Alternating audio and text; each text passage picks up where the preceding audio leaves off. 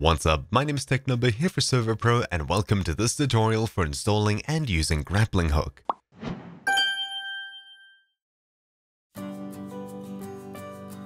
Grappling Hook is a super simple mod that adds a grappling hook that people can use to traverse your server in an interesting way. To install a plugin, head over to the plugin section. Search for Grappling Hook, and if you don't see the icon, sort by updated, then install the version that's compatible with your server and restart. Alternatively, you could download it from the Spigot page and upload it to your Server.pro panel. To get help at any point, we can use /grappling hook or /gh. We can give a player a grappling hook with /gh give followed by the player's name, and follow the name with a number to give one with limited uses. Of course, only players with the grappling hook.give permission can give this item. For the rest of the players, we can craft it using the custom recipe in a crafting bench.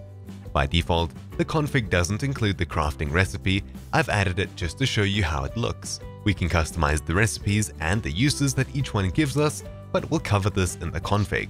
Using right-click, we cast the bob. When it lands, we get pulled in that direction. Super simple to use and easy to understand. Using /gh debug, we can enable console output in case there's some weird things going on with the plugin. Most people won't need to have this option on. /gh reload reloads the plugin's config from the files. Locate the config in the plugin folder. Opening config.yml, we have all of the settings for the plugin. I'll run through some options, but for a more detailed explanation, see the config section on the plugin Spigot page. We can disable debugging completely by changing debug to false. This might help clean the server's console of some unnecessary clutter. Display name, low rappel sound, latch sound, and break sound all customize how the grappling hook looks and feels.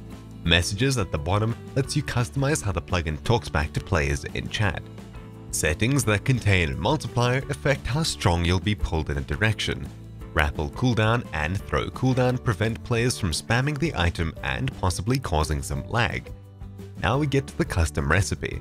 By default, there is no option for this, but we can add it based on the sample config on the plugin Spigot page. First, add a recipes option, then on the next line add 2 single quotes with a number inside of it. This is how many uses the crafted item will have, 0 being unlimited. Then we can enter slot 1 through 9 and pick what items we need a user to place. I'll copy and paste the sample recipe from the plugin Spigot page. After saving the file, we need to restart the server for the new recipe to work. Anyways, I hope this tutorial was helpful. If you have any video suggestions, leave them in the comments down below. If you're having issues with anything, contact our support team. Thanks for watching, and I'll see you all next time. Ciao!